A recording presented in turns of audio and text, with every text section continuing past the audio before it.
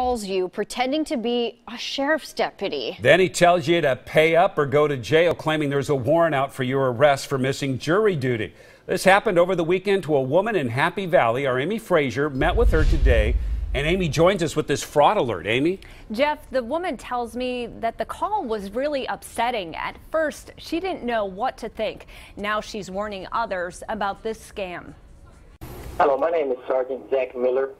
This message for Mrs. Peggy. It started with a phone message. Please give me a call back at my office. On Peggy's landline. With the Clackamas County Civil Division Unit. Yes, ma'am, this matter is urgent. Thank you.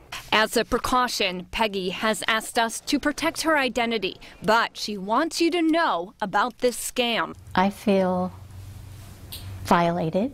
From the start, Peggy thought the message Saturday was strange, but she decided to return the man's call. What did he say when he picked up the phone?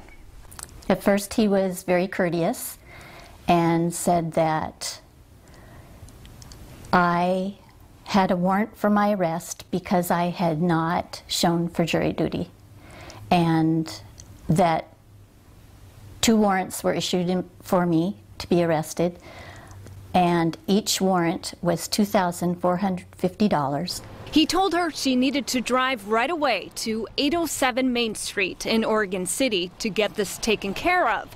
It's the Clackamas County Courthouse, which, among other things, is closed on Saturdays. I requested a marked sheriff's office vehicle to show up at my door and tell me that this was legitimate, that there indeed was a warrant for my arrest. And how did the guy respond to that? He became very agitated and very belligerent and started yelling. Still on her landline, Peggy used her cell phone to text her sister and a neighbor for help.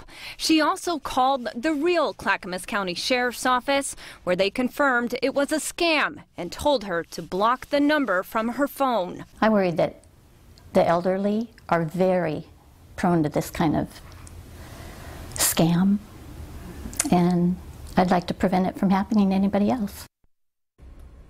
And bottom line, deputies say if something doesn't feel right, feel free to give them a call on the non-emergency number for the sheriff's office to just double check the situation. Back to you. Good advice, Amy. Thank you.